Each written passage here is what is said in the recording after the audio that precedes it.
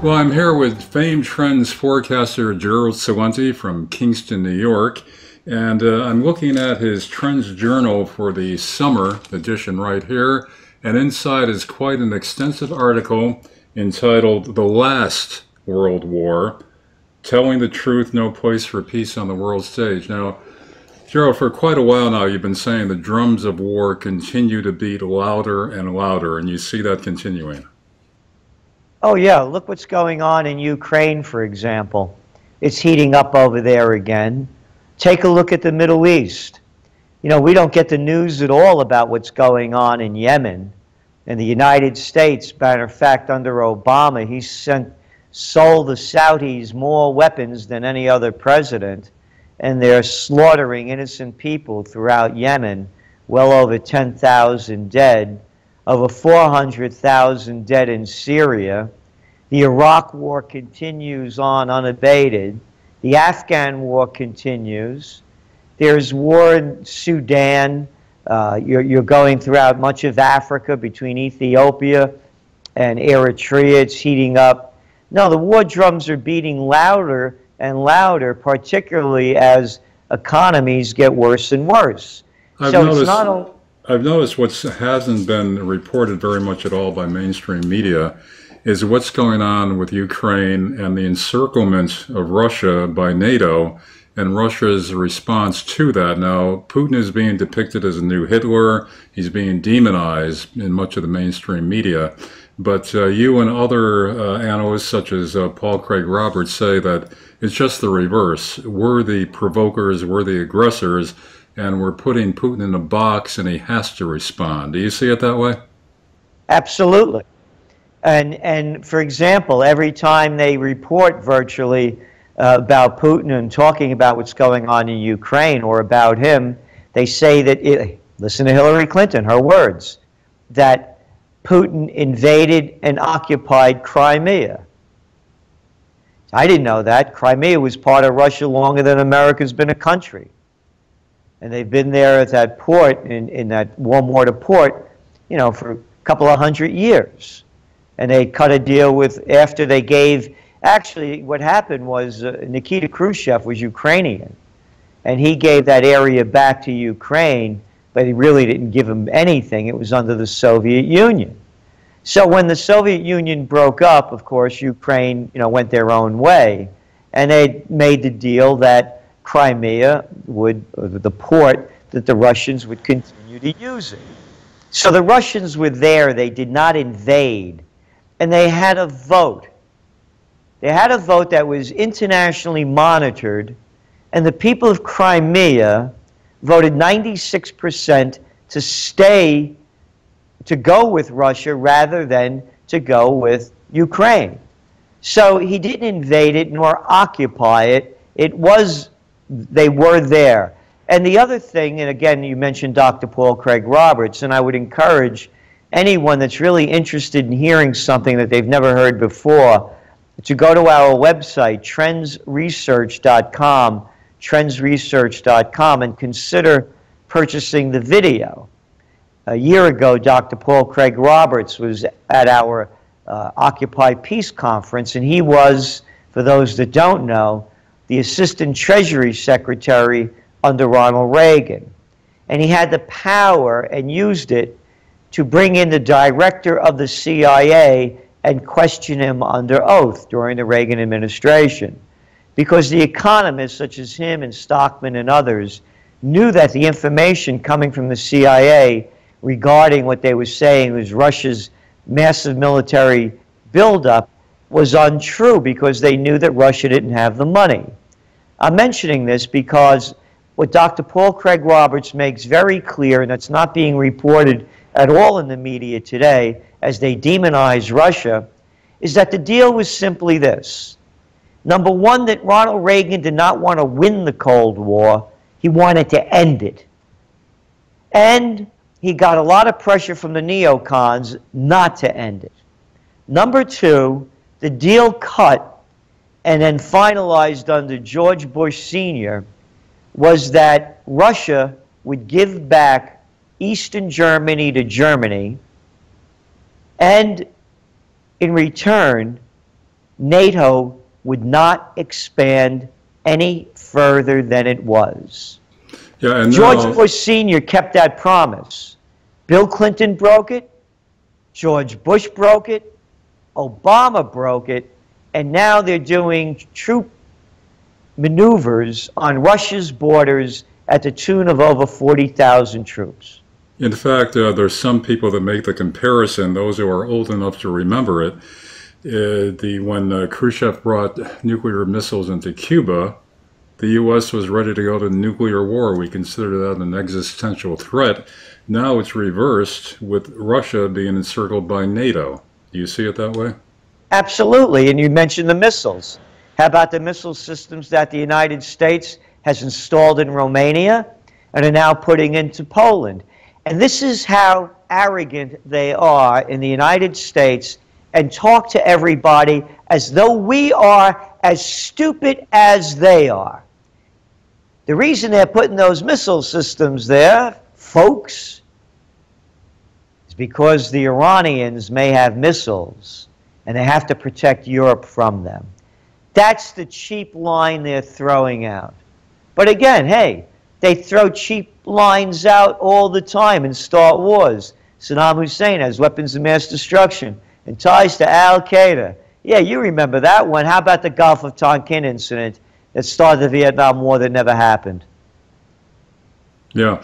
Well, also, there was a role played by Victoria Nuland that a lot of people are still unaware of.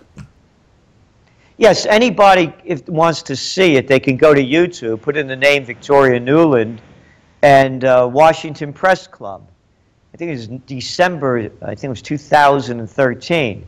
And there she is at the Washington Press Club, bragging that the United States has spent $5 billion of our money. Hey, you folks, you can't drink the water over there in Flint? Yeah, because they're giving our money away to other countries to overthrow them. They gave $5 billion to NGOs in Ukraine to overthrow the democratically elected government of Yanukovych, whether you liked him or not. And Victoria Nuland brags at this meeting that she just came back from Ukraine, where she was passing out cookies and candy along with John McCain to the demonstrators at Maidan Square over there, and that the future of Ukraine was with Europe, not with Russia, and they, quote, should follow the path set forth by the IMF. So this is the United States-inspired coup of a democratically elected government, whether you like them or not, and now they're in, the Ukraine now is in much worse shape than they were before the United States and its European allies overthrew the government. Nuland and others are considered part of the neocon group in the White House. A lot of people still don't understand what that is. Could you review that for us? Well, when you look at her husband, for example, Kagan, Nuland's husband, he's been an architect in his family of the American hegemony throughout the world, and that America should control the world through military might. And these are the people that gave us the Iraq War, the Afghan War. They're the ones, you know, people forget this, that under Bill Clinton, he was bombing Iraq on 4 times a week. He had no-fly zones, put on sanctions that killed, according to the United Nations, over 500,000 Iraqi children under the age of 5. Again, anyone could go to YouTube, put in the name Madeleine Albright, or Not All That Bright, and Leslie Stahl, CBS, 60 Minutes. Put it in, and you'll come up with Leslie Stahl asking Madeleine Albright, of course, was the Secretary of State under Bill Clinton, if the price of 500,000 Iraqi children under the age of 5 was worth the sanctions. An arrogant psychopath, Madeleine Albright, said, yes, it was. Hey, as long as it's not her kids, you know? Yeah, well, a lot of people still don't understand how the neocons came about. Now, Supposedly, Bush Sr., when he was president, kept them at bay in the basement, didn't let them out. Then along came his son, along came Clinton, along came Obama, and they were given full reign of State Department policy in the Mideast, hence all these wars and all this thrust at destabilization. Yes, and also when you hear Paul Craig Roberts talk at our conference, he said that one of the reasons, and he makes it very clear, he said one of the reasons why Reagan went into Nicaragua and Grenada, that was a bone to throw the pressure that he was getting from the neocons. They didn't want him to have a deal with Gorbachev. And Craig Roberts says, you know, I'm not saying it was right or wrong. I'm just telling you what was going on at the time. These are sick people. You know, it goes back to the Dulles brothers, you know, after World War II, with the CIA and the Cold War and then the Korean War. You have sick people, and nobody wants to call them what they are. They rather call them secretaries of states and presidents rather than psychopaths and madmen and mad women. Again, look at the video clip, and again, these are all there for anyone to see, when they asked Hillary Clinton, who, by the way, was a chief architect, along with Samantha Powers and Susan Rice, to overthrow Gaddafi in the most prosperous nation in Africa, Libya. And they asked her how she felt when she found out that Gaddafi was dead. And she goes like this: we came, we saw, he died. Hey, where are the people with the, you know, with the straitjacket to throw her into a mental institution? And in fact, people talk about the difference between that kind of celebration of a brutal death, an assassination actually, with the reaction from leaders during the Second World War. As brutal as the Japanese were and the Germans, you didn't have Eisenhower as a general or later as president. You didn't have Truman. You didn't have Roosevelt talking gleefully and maliciously about the enemy. They had dignity when they talked about the necessity of certain actions rather than celebrating it as a joke. Yeah, that's the word that you used is one that's missing from the American vocabulary at so many different levels: dignity. And then, of course, you mentioned Eisenhower, five-star general, supreme commander of the Allied forces, two-term president.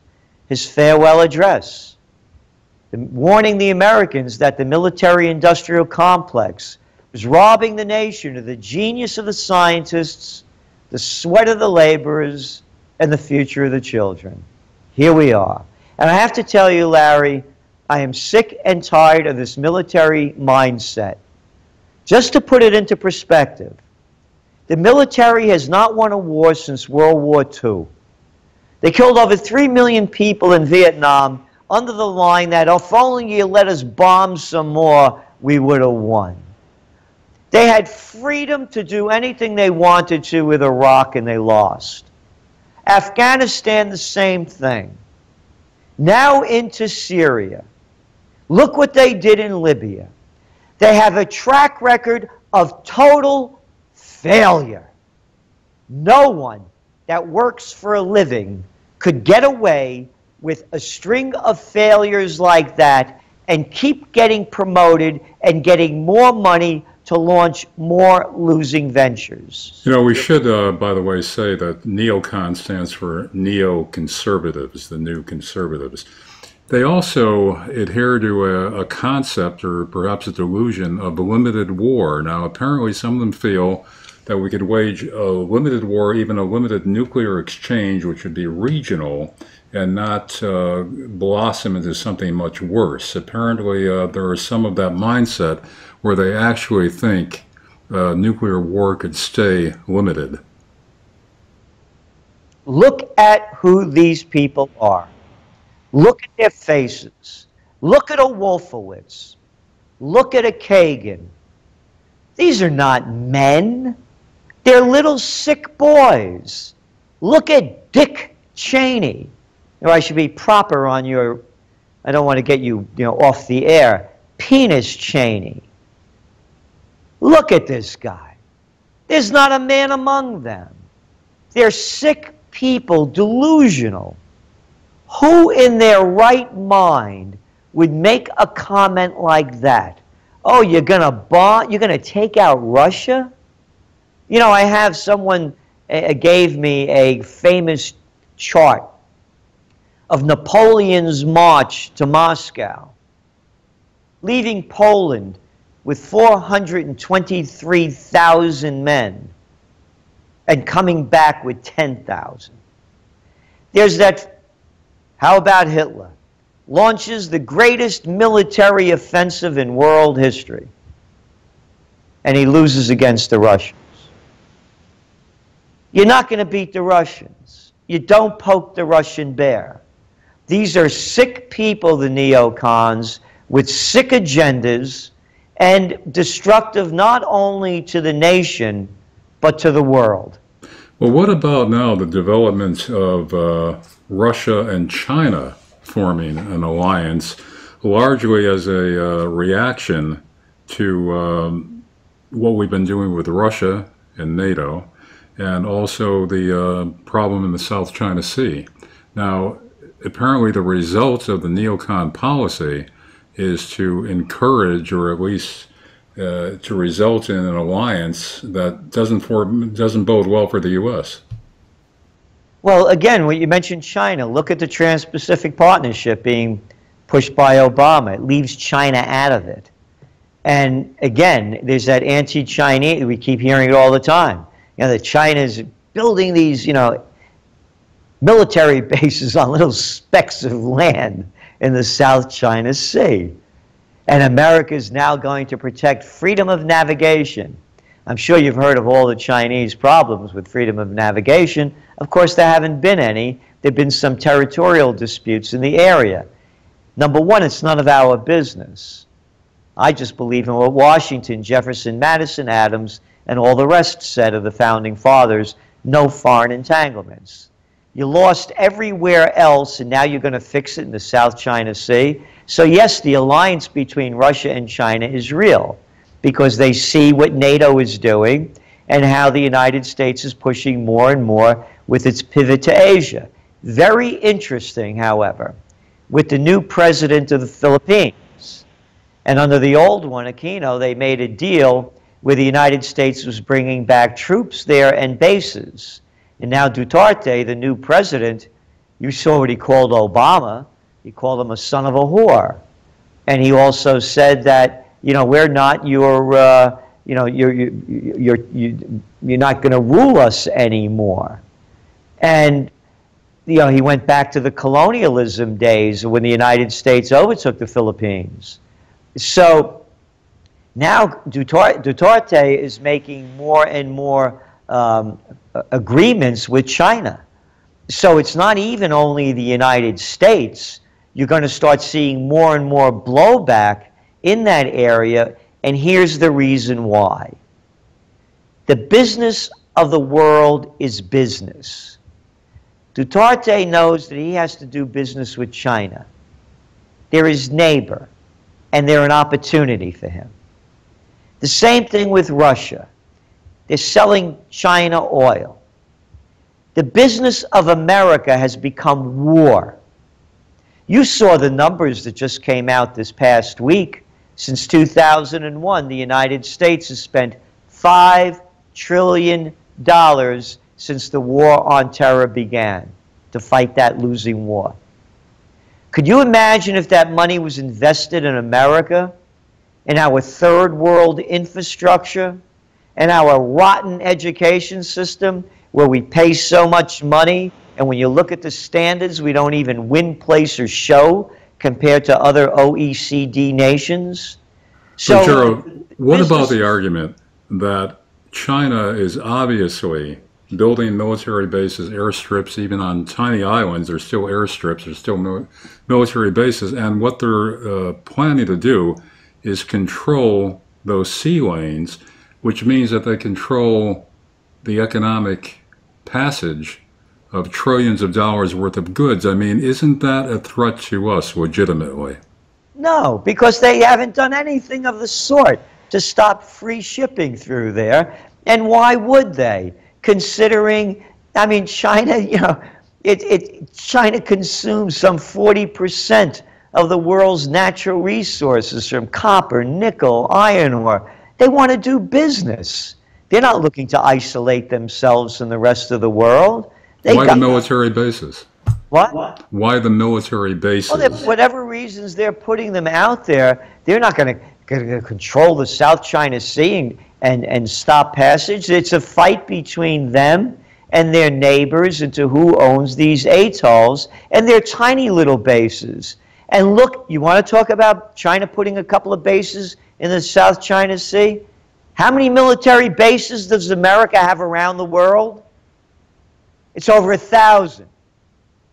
So they're putting a couple of little landing strips on little specks of islands out there, and the United States is claiming that they're going to restrict navigation through it. There's no proof at all, any more so than, and less so, that Saddam Hussein has weapons of mass destruction and ties to Al-Qaeda. So you feel that too is a manufactured crisis that threatens the South China Sea? Absolutely manufactured. By their deeds you shall know them. What have they done? Again, there's disputes with Vietnam, with Malaysia, Singapore, and other nations around there. So, you know, but why would China want to? China has to sell their stuff. If they don't sell stuff, they're not going to make any money. And they have 1.2 billion people that they have to worry about, because that's China's greatest threat, by the way, are its own people. You know, they used to report, Larry, they stopped doing it. There were about 40,000 disruptions in China, civil disruptions a year, from people throughout the region, throughout the country, complaining about wages, about income, about on and on and on. China has to keep its people quiet. They need to do business.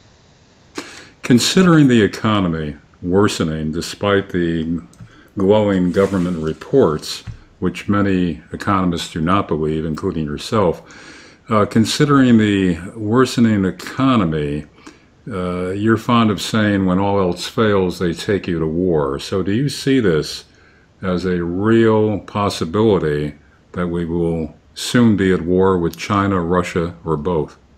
I don't think we will be at war with Russia or China, because if we do, it will be the war that when they asked Albert Einstein what weapons will be used to fight the Third World War, he said, I don't know, but the fourth will be fought with sticks and stones.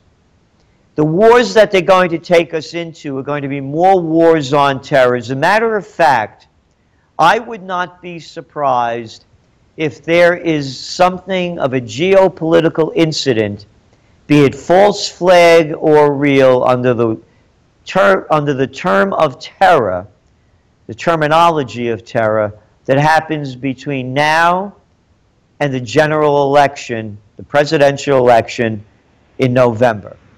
It will get the people's minds off what's going on. Now, you mentioned about the economy. Here are the facts. Our GDP in 2016 has grown at the grand total of 1%.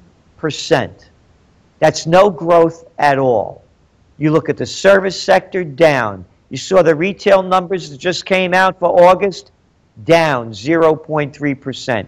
Manufacturing index, down. The facts are there. The only thing that's making it look like a recovery is all of that cheap money that has enriched the stock markets through stock buybacks and mergers and acquisition activity. So no war with Russia and China, but more wars in the Mideast and more destabilization of that area. Yes, and also when I talk about no outward fighting of war with China or Russia, that does not mean that there won't be more military buildups. That doesn't mean that there won't be more. We believe that Ukraine is ready to explode at any moment. Again, Go back, and we do it on, we have a whole clip they put up on our editor, put up on Ryan Lennox on Trends in the News of what I was saying throughout the Ukraine war when it was going on. How the United States and Europe kept claiming that Russia was bringing in troops and armaments into Ukraine. And we would make a joke of it and showing toy trucks and tanks going into Ukraine and saying, how come they can't show us photos of this? How come, I mean, you got photos of everything. We have all of this satellite, we have all of this capability to see, a tiny speck on the earth, and you can't show me one. And the photos that they did end up showing were fake. So what I'm saying is, yes, there will be a war of sorts, but not with Russia when Ukraine explodes, but we won't be fighting them. We'll All right, but with the continued expansion of NATO, encroaching on Russia, with the continued building of military bases, missiles coming in, Russia will not respond in some drastic way? So there won't be a war with Russia? I don't believe the war with Russia is going to be fought with Ukraine. That's what I'm trying to say. It won't be an outward war, the United States versus Russia. We'll use a proxy.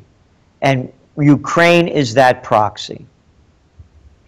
So it won't result in an escalation into something much bigger once it's started? It can well explode out of control because you can't control these things. And again, you have midget minds that are running these operations that have no victories at all. And Ukraine is in terrible economic shape now. It's already heating up again. All things are connected as we look at it in trend forecasting, globalnomic system as we call it. Look at the G20 meeting that just transpired 2 weeks ago. The major topic they're talking about are the populist movements throughout Europe. So it's not only the United States where there's discontent, and that's why you have someone like Trump who's a populist playing into the discontent of the people. You have real populists over there with the AfD party in Germany, with the five-star movement in Italy, in Austria, and on and on. I'm saying this because you're going to see Europe supporting Ukraine because they also have the problems of their economies going down and getting the people's minds off the problems. So Ukraine will be the proxy for the war against Russia. I know you're not a fan of either of the two candidates, Trump or Clinton. However, Trump seems more inclined to make deals rather than war. Make deals, not war. If he does become president, do you see that as a significant change in the direction we're heading? If he didn't speak out of both sides of his mouth, I would believe it. Because on one hand, he says he wants to do deals, and on the other hand, he says, I'm going to make the military so big, nobody's going to mess with us. Who are you talking to? What am I, 6 years old? Are you going to make the military bigger? What, are we spending more money than the first 7 nations, the top spenders combined? So when he says stupid things like that, it doesn't make sense. And then you look at his quotes over the year about, I really like wars, stupid things like that. And again, the support of Israel. The more we're spending, what, $38 billion now to give them money to fight wars over there between, the Palestinians, the problems they're having in Lebanon, and he wants to support even more of that. So, he's picking and choosing his fights, but it's still the same fight as I see it. So you don't see any change then of foreign policy under Trump? Again, by their, deeds you shall know them, and he's talking about building the military even bigger and more aggression. And it's a different kind of aggression. We're going to take their oil. I mean, you go back, anybody can listen to the clips with Libya. Yeah. And he was, he says he was against it. He says he was against Iraq. Those are not true statements. They're lies. Right. But part of that is just what he's giving the public because he knows it plays well with the electorate. But he does seem more inclined to have a realistic view that the business of the world is business and war is a waste, and it's much better. It's a win-win situation. Both sides gain from making a deal rather than war. Again, if he lives by it, great. But when he came out with his military policy, it was more aggression. And look, he says things like, I could outdo waterboarding. I mean, so when somebody says these kind of things, it's a mixed message to me. Well, wrapping up now, Gerald, you're fond of saying also that when people have nothing to lose, they lose it. The economy is bad. The war drums are getting louder. So what's in store generally? I think it's very important to take a world view. I mentioned populist. The media, by the way, in America, and even the foreign media, every time they refer to populists, they keep calling them right-wing. It has nothing to do with that at all. Again, it ties into the refugee crises, and no one wants to talk about who caused it. Where are the people coming from? Oh, Afghanistan, Iraq, Syria. I wonder why. Can't figure it out. Oh, America and its coalition of the killings, destroying these countries, bombing them and supporting so-called moderate rebels. I'm sure we see moderate rebels. We know exactly what they look like. So what I'm saying is that the populist movement that's going on in Europe is a reflection of what's going to go on over here. The people are losing it here. You're seeing it with the racial divide. You're seeing it more and more with the movement. The pro-Trump movement has its foundation in populism. Populism is going to overtake the conservative movement.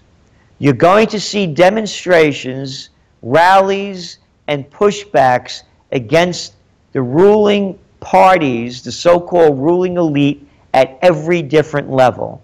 So, look for more discontent, more uprisings. The only way I see this country coming back is, again, through peace with prosperity. And again, what we launched a year ago, Occupy Peace, it's the only peace program that I know of with an action plan. Bring home the troops, secure the homeland, rebuild America, and force Congress to vote to go to war, which they have not done since World War II, and a referendum on each state ballot will tell them how to vote. So rather than wasting this money, $5 trillion plus, and $1 trillion when you put in all the other black ops and other accompanying military expenditures, $1 trillion a year on the military, to me, none of the candidates are talking about how to really rebuild America, and that's to make us, again, a self-sustaining economy. Gerald Celente, thanks for being with us. Gerald Celente of Kingston, New York, where his headquarters are, famed Trends Forecaster. Thanks for the insights. Thank you so much for having me on, Larry, and all the best with On Target. Thank you.